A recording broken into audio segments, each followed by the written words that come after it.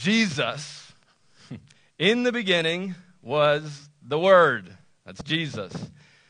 And he already existed. The Word was with God, and the Word was God. He existed in the beginning with God. Jesus, Savior. Jesus, mighty God. Jesus, creator of the universe.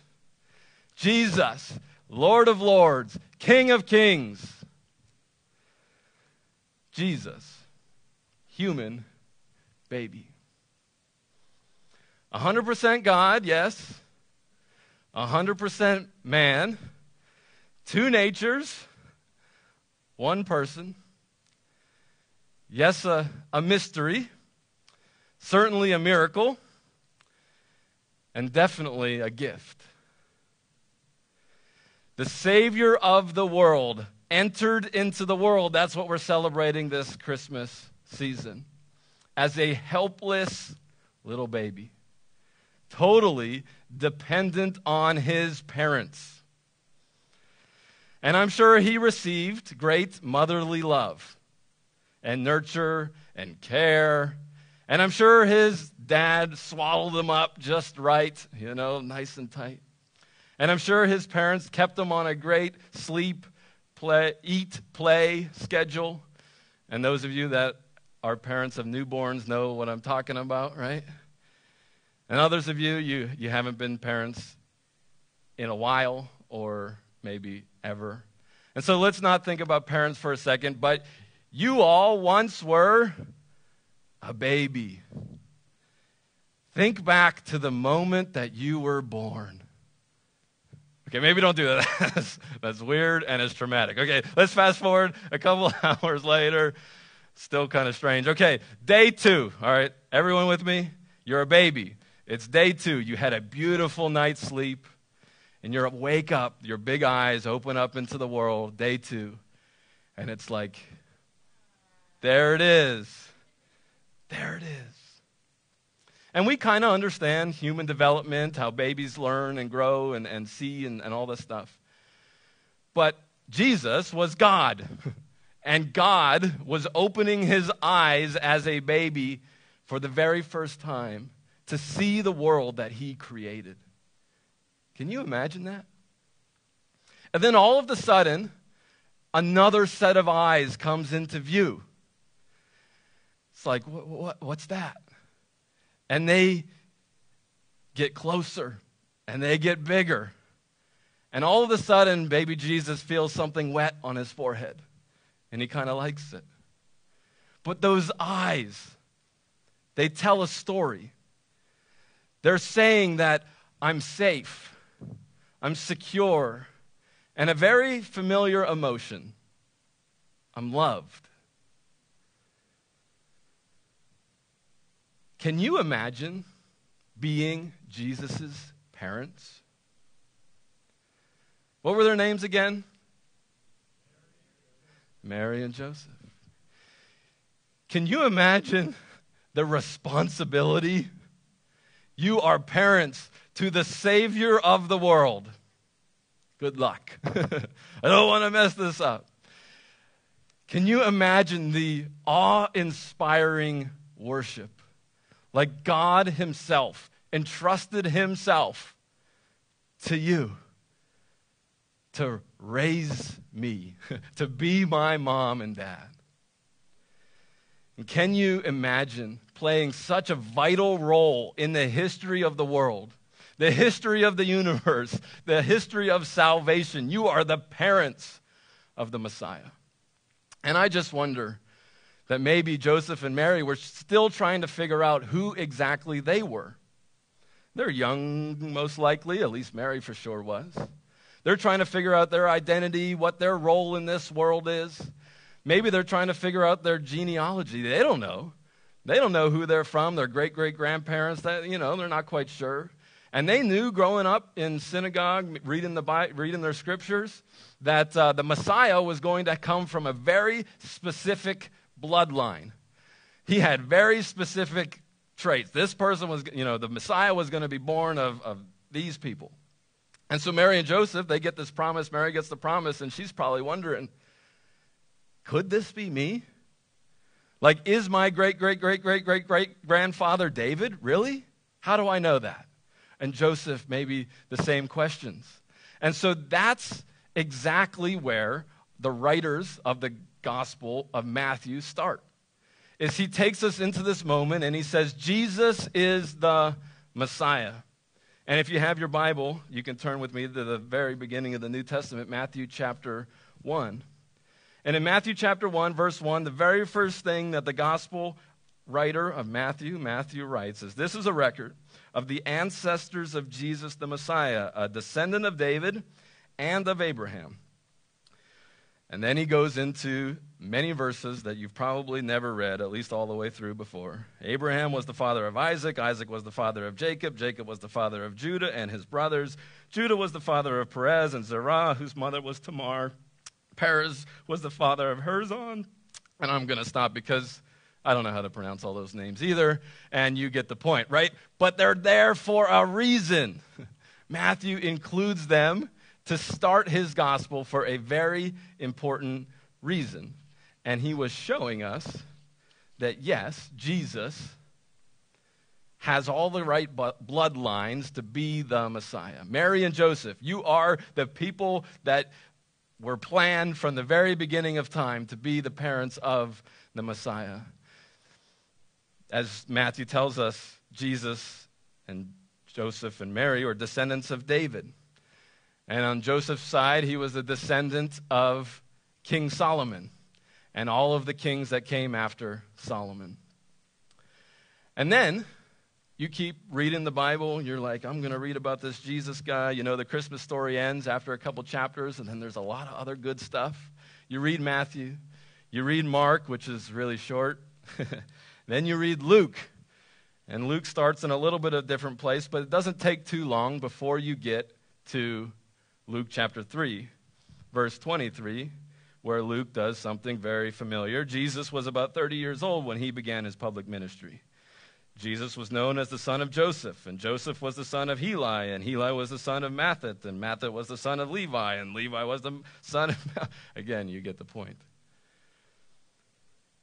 And what Luke does is he's showing us that Jesus, the Messiah, was a real person, born to real people who were also descendants of real people. Like, this isn't some fairy tale story. This is, you look back at the genealogy, and they kept records like nobody else.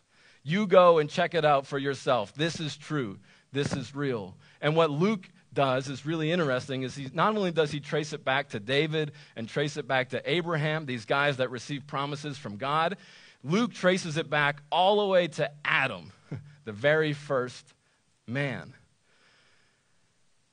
And what's interesting about Luke's genealogy, and what you'll quickly realize, is that it's different than Matthew's genealogy. You're like, how is that possible? Well, think about it for a second. Matthew's is Joseph's genealogy, Joseph's parents, Joseph's great-grandparents. Luke's is Mary's genealogy, Mary's parents, grandparents. And so Joseph goes back through King Solomon to David. Mary goes up through Nathan, that other son of, or one of the other sons of David, to David. And so they're doing some things here to show different things. And in the genealogies, you'll find a lot of different interesting people. And you'll find a lot of women, which was unique and is unique to first century genealogies. They usually aren't included, but they are in the genealogy of Jesus. And in Matthew, he gives us different sections. There's 14 generations, 14 generations, 14 generations. And what Matthew is saying is this isn't an exhaustive list. I'm not here to give you a genealogy book. I'm here to prove to you that Jesus is, yes, the Messiah, because he fulfills some of these prophecies, all of the prophecies that relate to who he was born from and all of that good stuff. So Jesus is the Messiah. He was a real person, born to real people. He lived on this earth just like we are. And yes, it's this person, this 100% God person, 100% man person, that we worship. And we believe that he is our God. And maybe you're approaching this Christmas season with a little bit of fresh questions, or a little bit of open heart that hasn't been there before, or a little bit of curiosity that maybe you haven't had in a while. And you're wondering, how could all of this be true? How could we worship him? How could this all be real? And I think if you are doing that in this season, that you have some great company with Joseph and Mary. Because can you imagine the questions that they have or had? They're the parents of the Messiah. Now what? And Mary, she was probably a teenager when young women got betrothed, or maybe in our world just think of it as engaged, although it is a little bit different. When they got engaged, they were young, between 12 and 14. So here is let's call her a 14-year-old girl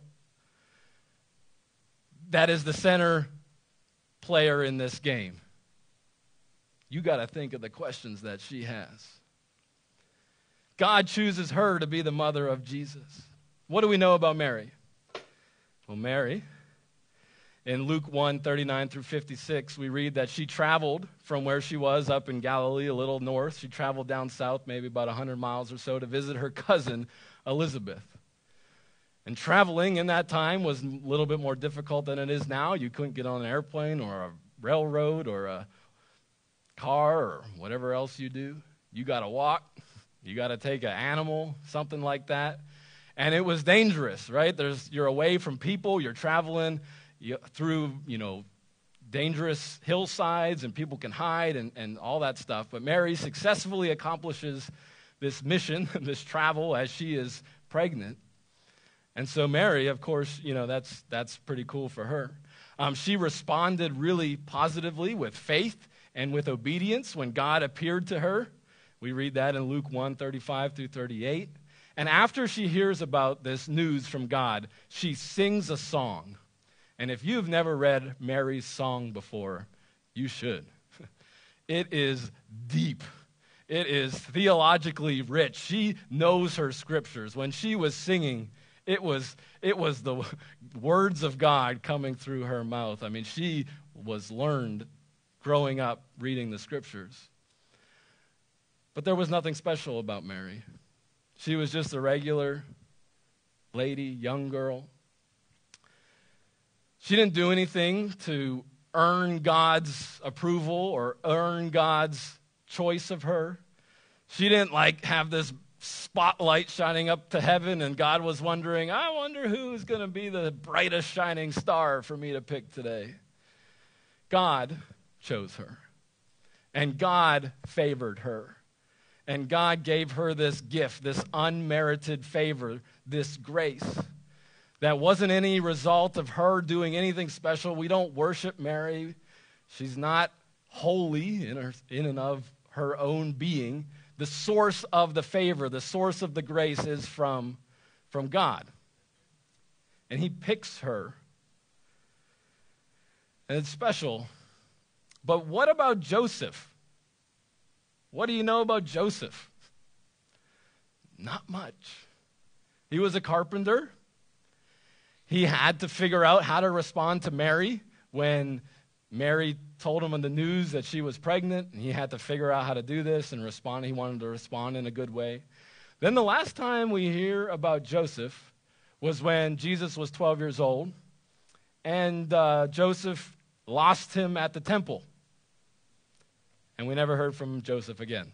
So I don't know if there's a coincidence, but that's true. But we hear a lot about Mary after Jesus was 12 and into Jesus' life, his public ministry from 30 to 33-ish. We hear a lot about Mary. Mary was at a wedding. Mary was even all the way at the end. When Jesus was hanging on the cross, Jesus calls out to the Apostle John and says, take care of my mom. And you would think that if Joseph was alive or there, that Jesus would call out and it'd just be obvious, you take care of your wife. So that's why many people believe, and I think it makes sense, that Joseph was probably passed away by the time that Jesus started his public ministry. So we see him when Jesus was 12, and we don't see him again. And if Joseph was alive and passed away when Jesus, was in his public ministry, then we probably would read about it. I mean, the passing away of your father is a big deal, so you would probably see that. So that's why you think maybe Joseph passed away between when Jesus was 12 and was 30. So I want us to see Joseph and Mary today. I want you to see how God hand-selected them out of everybody in the history of the universe to do something very special. I want us to see that this whole Christmas story is real. Like everything in it is real.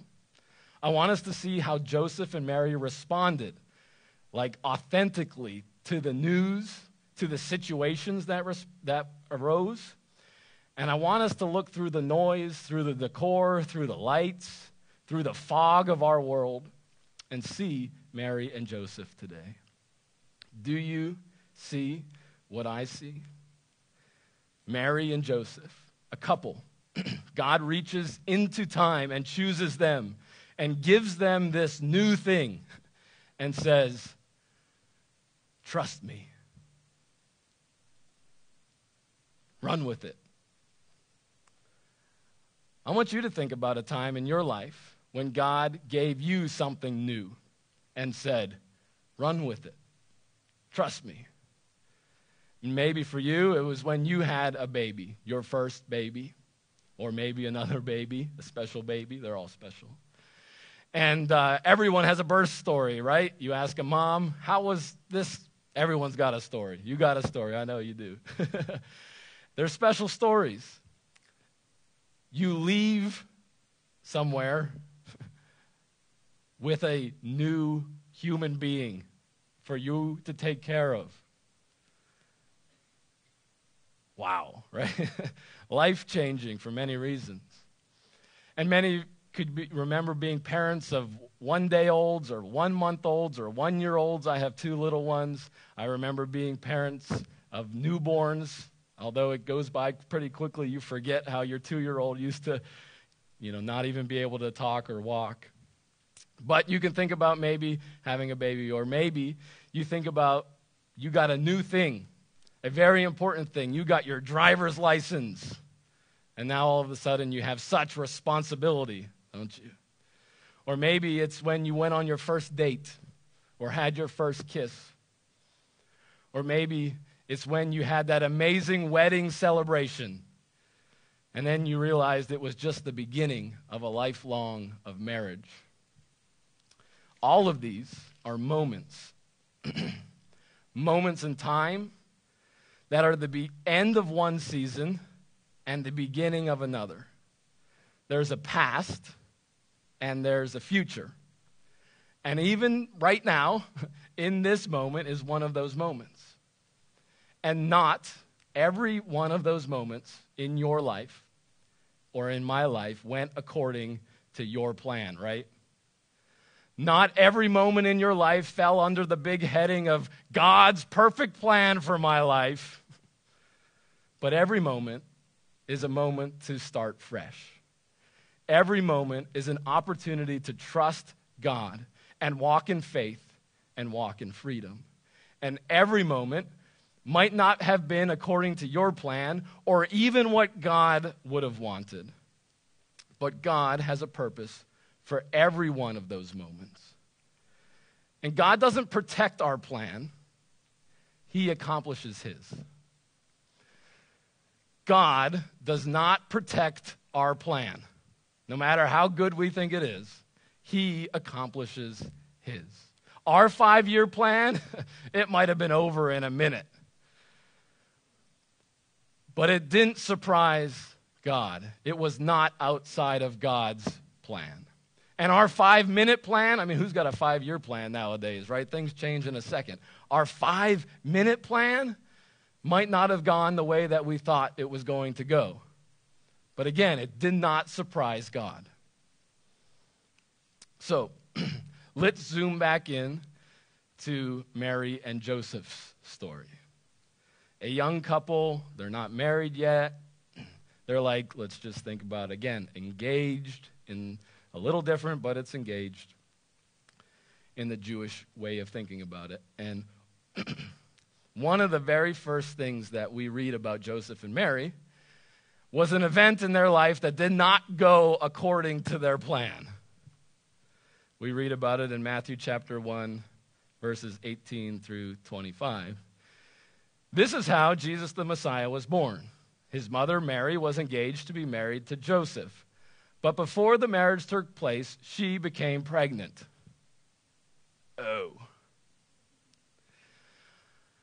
Oh, man, we had so many dreams. We could have been a great couple together. We could have had a great family. We could have had a great house. We could have done all this stuff. But before it all happened, she became pregnant. Now, we know that God designed sex to happen between a man and a woman in the context of marriage. And babies are a product of that. And so when it doesn't go according to God's design, when it happens differently, now we wonder, this isn't right. And plus, this whole pregnancy was not culturally acceptable, and perhaps it even broke the law. So, was this Mary's fault? Who was she with, right? Matthew tells us she was still a virgin. She was with nobody. To which everyone says, that's silly. Pregnant and virgin don't go together, right? That they don't work. But something different is happening. Something special is happening, and Matthew tells us what that is. But before the marriage took place, while she was still a virgin, she became pregnant through the power of the Holy Spirit. So God, the third person of the Trinity, the Holy Spirit, made Mary pregnant, and the baby in her womb was Jesus, the second person of the Trinity. And so this is Mary's story. Get it, okay? This is Mary's story. She comes to Joseph and says, I have some news for you today. And Joseph looks at her. Yes. You probably have an experience like this before in some way, shape, or form. But even kind of dramatizing it a little bit, it's hard to say. Joseph, I'm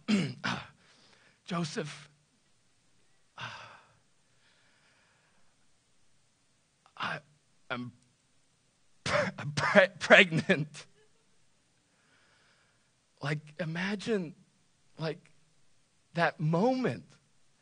And the story, like, it wasn't me. It was God. I promise you, it was God. Like, how do you communicate that? And Joseph responded.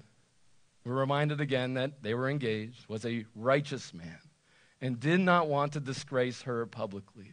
So he decided to break the engagement quietly. He's like, let's just pretend we weren't ever together. Just go off, do your thing. He wanted the best for her. He didn't want to shame her. He didn't want to get her publicly in trouble. And it says, as he considered this, as he considered his options. And I just wonder for a moment, what are you considering? What are you considering? What decisions do you have to make? Are you trying to decide, are you staying? Are you going? Are you buying? Are you selling? Are you going to click that? Are you going to move on? Are you going to date? Are you going to marry? What are you considering? And I want you to know that God is with you right now as you are considering this. God is with you as you consider. And for Joseph, as he considered this, an angel of the Lord appeared to him in a dream. Joseph, son of David, the angel said, do not be afraid to take Mary as your wife, for the child within her was conceived by the Holy Spirit. And she will have a son, and you are to name him Jesus, for he will save his people from their sins.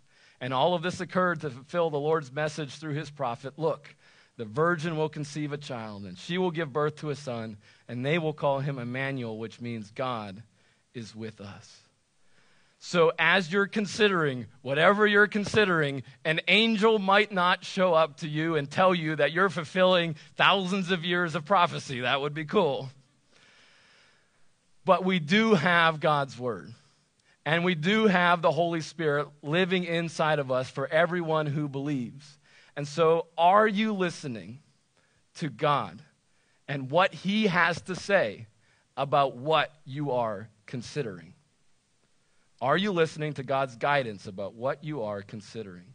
So, when Joseph woke up, he did as the angel of the Lord commanded and took Mary as his wife. But he did not have sexual relations with her until her son was born, and Joseph named him Jesus. I love it. He did as the angel of the Lord commanded. He did it. He heard God's voice and he put it into action. He went with it. Even though Mary was pregnant, he still got married to her, wanted to get married to her. And sometimes that obedience is complicated, right? Just hearing from God and doing what he says, it's not always easy. But when we do get it right, it's a beautiful thing. It's a beautiful thing. And so Joseph took Mary. He heard God's voice. He pushed everything else aside, and he tried to do what was best. So again, let's just acknowledge the very obvious thing here, or element that's going on, right? A virgin doesn't get pregnant. It doesn't happen. A virgin in the first century, right, doesn't get pregnant. I mean, maybe today, if you're trying to figure out technology, they might have something crazy going on. But in the first century, there was only one way to have a baby. Everyone knew that. But this was different. It was a miracle. God entering the stage. But why would you do it this way? Like, if you had it the normal way, wouldn't that be a better story? Wouldn't it be more believable? I mean, the virgin birth, that whole idea just shuts so many people off. But Matthew tells us that it happened this way to fulfill prophecy. He tells us in the verses on the screen just prior to this in Matthew. In Isaiah 7:14, he was quoting.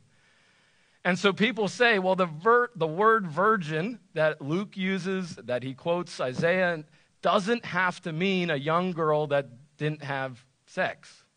And it doesn't. If you look at the Hebrew word, it just means a young girl.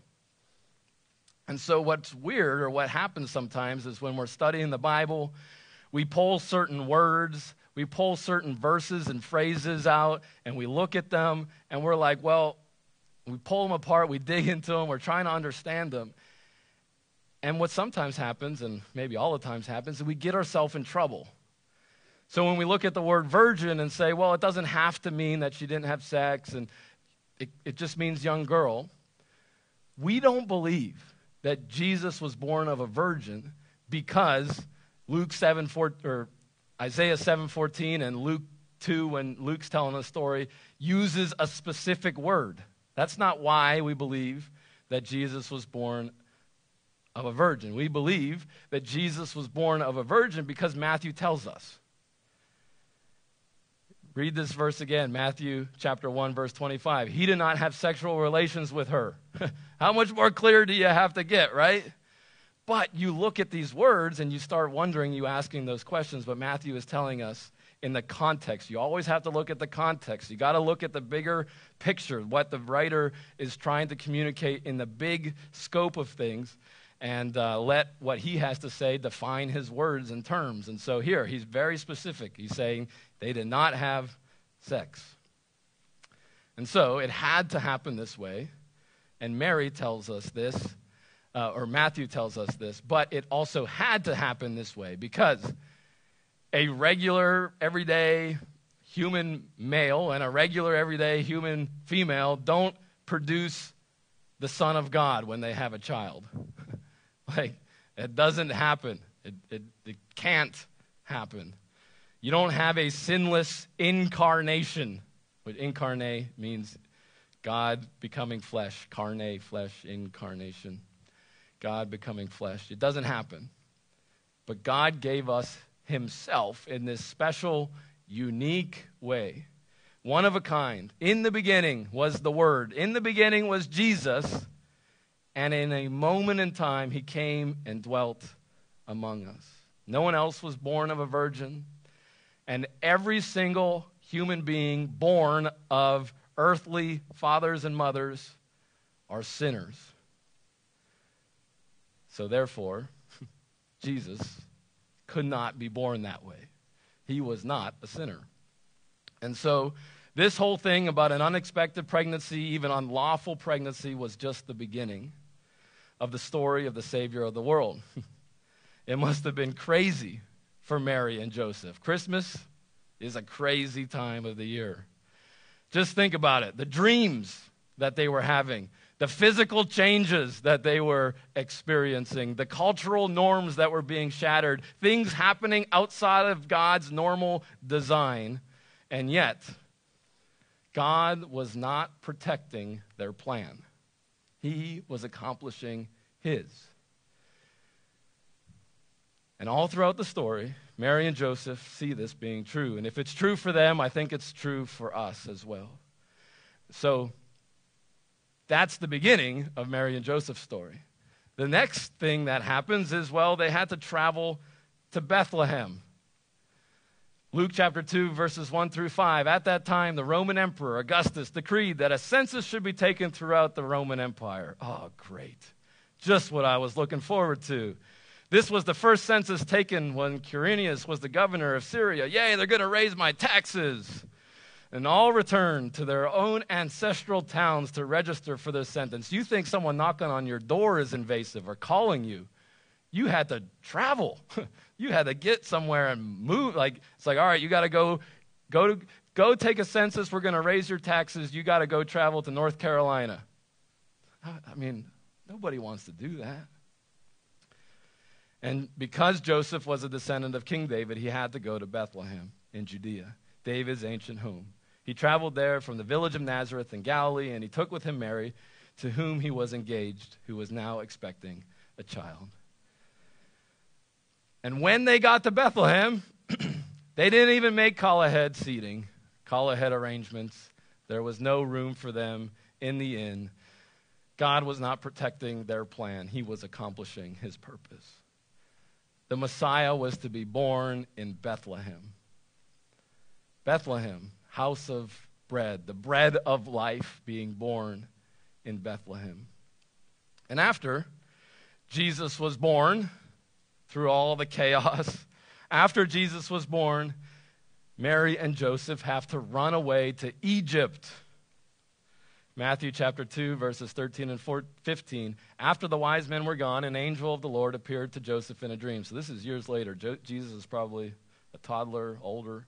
Get up and flee to Egypt with the child and his mother. And an angel said, stay there until I tell you to return. Because Herod is going to search for the child to kill him. And that night Joseph left for Egypt with the child and Mary and his mother, and they stayed there until Herod's death. Go to Egypt and stay there for an indefinite period of time. Yay. Right? Crazy. This was not in the plan. But we're going to talk more about this whole idea on the Sunday after Christmas. So the next event that we see in Mary and Joseph's life was what I referenced earlier. Jesus was at the temple. He was 12 years old because every year Jesus' parents went to Jerusalem for the Passover festival. And when when Jesus was 12 years old, they attended the festival as usual. And after the celebration was over, they started home to Nazareth, but Jesus stayed behind in Jerusalem. His parents didn't miss him at first because they assumed he was among the other travelers, and when he didn't show up that evening, they started looking for him among their relatives and friends. I've read this before. I know this. I did not remember this particular detail that I'm about to click for you. When they couldn't find him, they went back to Jerusalem and searched for him there. How many days later? 3 days later, they finally discovered him in the temple. How many days? Tell the person next to you, 3 days. The Messiah, the Savior of the world, was missing for 3 days. Parents nowadays, I don't know if I'm included in this, get scared when our kids are missing for 3 seconds. 3 days. The Messiah is who knows where. Did we just screw this up? God, out of everyone in the history of the world, chose us to be the parents, and we blew it. He's gone.